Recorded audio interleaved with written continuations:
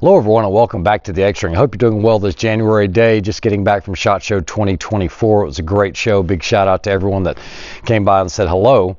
There are a lot of new products coming out that I'm not able to report on quite yet, but you guys will be seeing them in the near future, having to deal with long range, so really some cool stuff.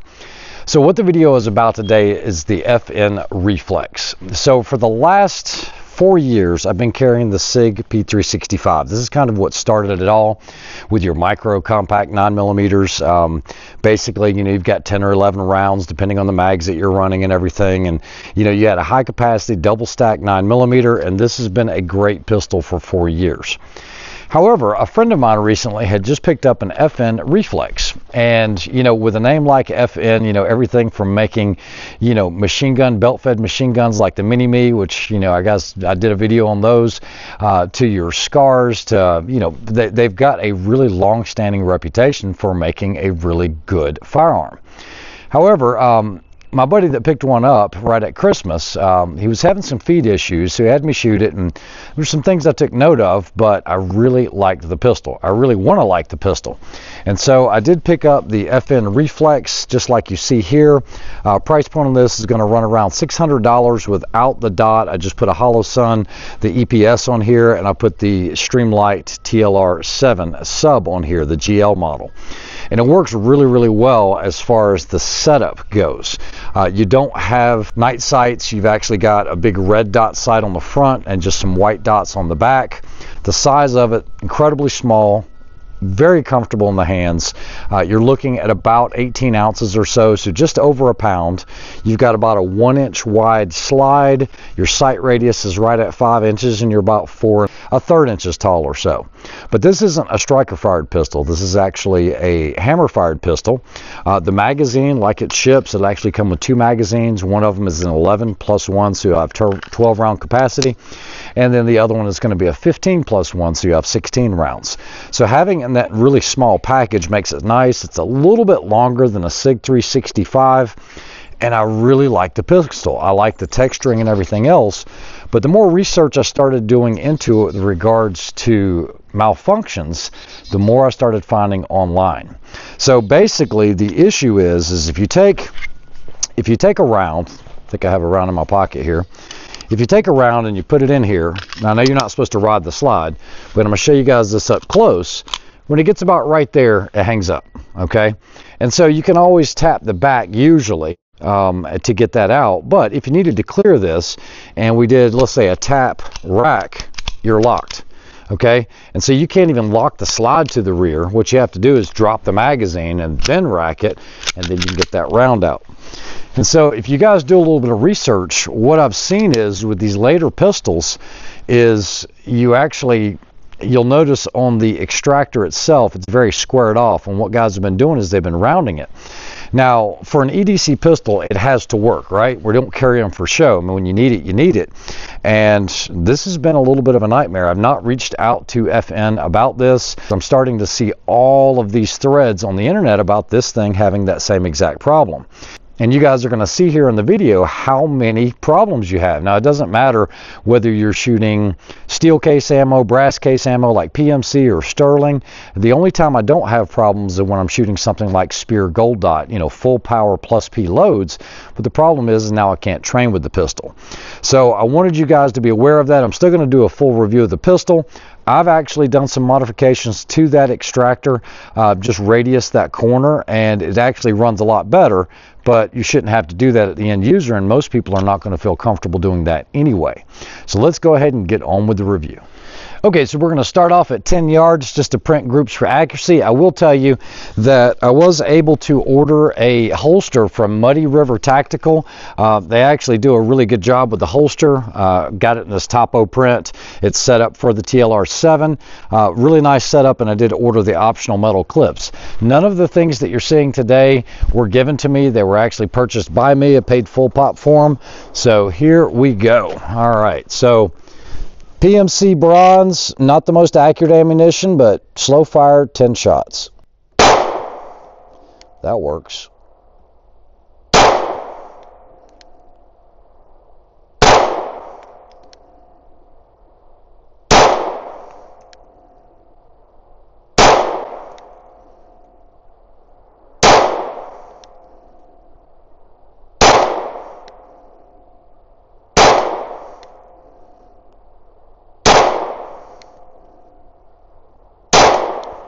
Okay, so like I said, not the most accurate ammunition, but not bad at all for an EDC Micro 9 at 10 yards. All right, so the 15 round magazine is nice. It does have this little slider sleeve. I've already checked it, because if you ever run these before, sometimes when you're in a hurry, you'll pinch your hands. It doesn't really do that. So, you know, kudos to them for doing that with the magazine. Remember, I have modified this pistol. I'm going to show you some footage here from when I shot this yesterday before the modification. You're going to see how much this thing actually failed. I mean, like constantly. I knew this would solve the problem, because when I looked at it, I was like, man, that angle is just too sharp. I don't know if it was just a bad extractor batch that they had gotten in. And, you know, as far as the hollow sun, guys, you know, you're looking at about $1,000 for this pistol. By the time you pay $600 for the pistol, you get the hollow sun for $3 and some change, and then you get the TLR7 sub. You're looking at about $1,000, and it really needs to work when it needs to work. Guys, as far as the weapon light, you guys know I'm a huge supporter of Surefire. However, this one fit the pistol very, very well, and it works well. You have buttons on both sides where we can just press it once and hold it and release, and it's just a momentary. If you tap it quickly, now it's going to be a constant on, and I highly recommend that you always have a flashlight either mounted to your pistol or at least one in your pocket that you could do something with at night, because that EDC pistol is only good if you have it on you, and if something happens at night, I think your likelihood of something occurring at night is going to be greater than the daytime, at least statistically, somewhere between 4 and 7 in the afternoon. All right, so we do have a loaded chamber indicator, so I can look down in there and tell you there wasn't one in there. So let me just go ahead and shoot a little bit faster on that one at the bottom, and I think I've got 5 rounds in here. Let me do that. Actually, we'll go from the draw position on that target. Here we go. Now, okay, so not bad except that one shot. As far as the trigger pull is actually not bad. You know, a lot of guys complain that it is a little long, but that first position, you're just taking it up. It's actually not moving the actual fulcrum of the trigger itself. It's actually just moving that face, which acts as the safety. Take up, I have the face. Now it breaks. Now we're going to release. The reset is there, and crisp again. I don't mind a longer reset on an EDC pistol. It doesn't bother me at all, and the trigger is actually pretty nice. You know, they say best in class. I don't know about best in class, but it's actually a pretty good trigger. So let me go ahead and we'll go ahead and shoot some steel. Let me move the other camera out of the way, and we'll check it out. All right, so we'll just go for the 3 steels here. And, you know, when you have 3 targets like this, there's something that they do a lot of times in IDPA and all that. They'll say instead of double tapping each target, what you're going to do is everyone gets served 1 helping before they get 2. So what we'll do is we'll do 1, 1, 1. That way you get around each target, follow up with 2 in that one, and work our way back to the left. So we'll do this from concealment under a sweatshirt, just using that same holster. And here we go. Okay, so not bad. Most of those are centered up. You can see on the left target there, it's pretty centered, about in the low center of it, so not bad at all. We'll try to speed it up a little bit. And here we go. All right, no problems there. How many rounds do I have left? I'm running a little short, so. All right, now what we're going to do is we're going to switch over to the shorter magazine. I've got this in here. It holds 11 plus 1, so I've got 12 rounds. We'll just see how it runs on the steel plates. And here we go. A little more recoil. A little harder to control that muzzle flip with this shorter magazine, but it's not bad at all. But definitely not going to be as fast as that full-length 15-round magazine, just because it does flip a little bit more. Guys, the size and the way this thing shoots is great, but remember, this is after modification. This is after me fixing that extractor.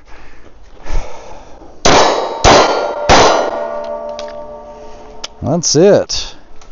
I really like this pistol, guys. Got 2 rounds in here. No issues there. All right, so what we'll do is we're going to try some steel cased Sterling 115 grain. Big shout out to Global Ordnance. Let's go ahead and see if this runs.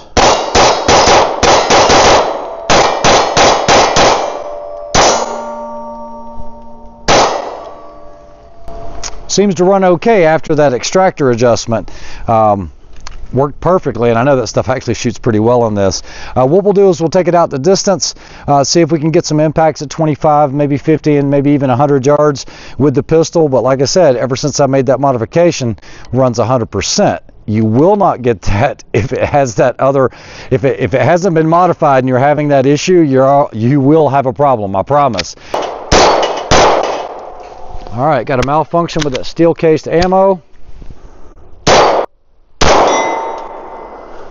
This is the steel case, so it is jamming. It's just a hair high.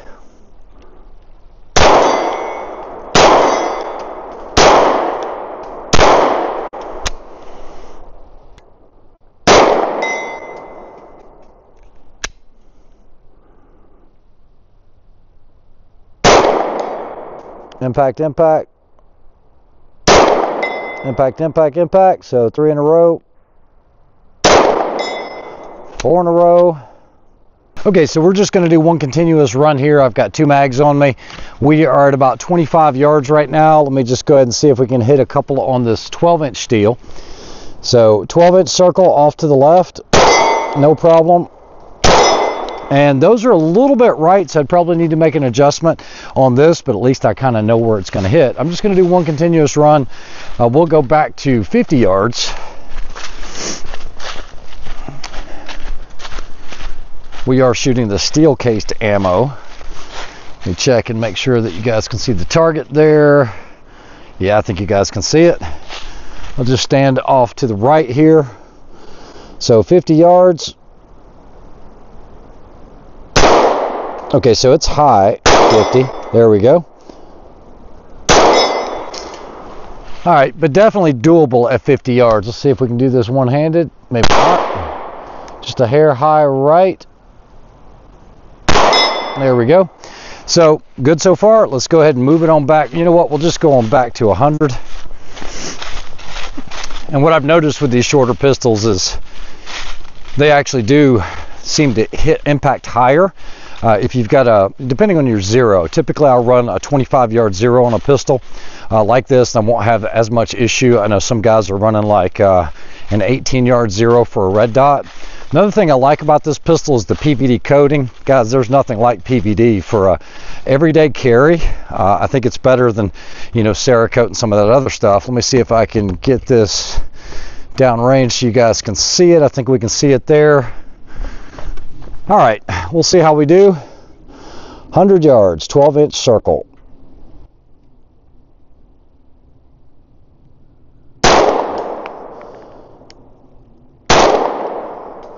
They're off right. There's an impact. All right, so that is it. That is the full review of the FN Reflex. You guys saw it. I had 0 malfunctions with it, but yesterday was a different story before I did that modification. I don't normally talk about modifications or things like that because it's one of those things that most people aren't going to feel comfortable doing that. And I don't know longevity-wise how long that extractor will last, but either way, I think it's a great pistol if you get a good one, or at least contact FN. I've read some horror stories where guys have been contacting FN, and FN has been sending the pistol back saying there's nothing wrong with it. I can tell you there was definitely something wrong with this pistol beforehand. I would definitely shoot this and carry this, and this is what I'll be carrying from now on. And guys, whether you like it or not, red dots are kind of the way of the future.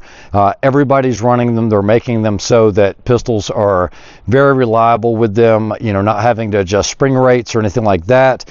For the recoil spring, they're being smaller. They last for years as far as the batteries. Just remember, maybe just change them on your birthday. You do have co-witnessing iron sights because of the way this is mounted on here with the EPS2.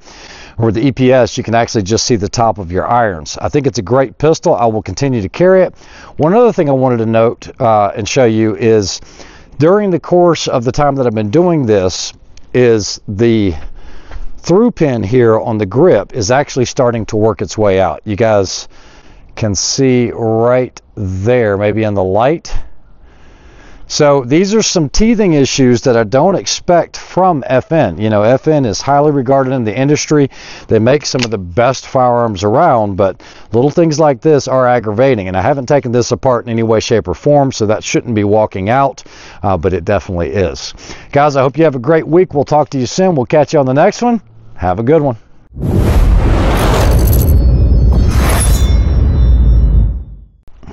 All right, so for those that stuck around a little longer, I just finished up the Gen 12 SBR. This is actually really awesome. I mean, it really is. I don't care what other semi-automatic shotgun you have. This thing is just phenomenal. All right, so you guys can check it out. Let me go ahead and get this adjusted. Let me get my dot on a little bit, and here we go. Just phenomenal. These things just freaking run and run and run. We'll go with a 20 round mag, but I also put a happy switch on it. Oh, that's a lot to hold, but it works great. Gen 12. Now I just got to get one of those Huxworks 12 gauge suppressors and we'll be good to go. You guys have a good one. We'll see you on the next one.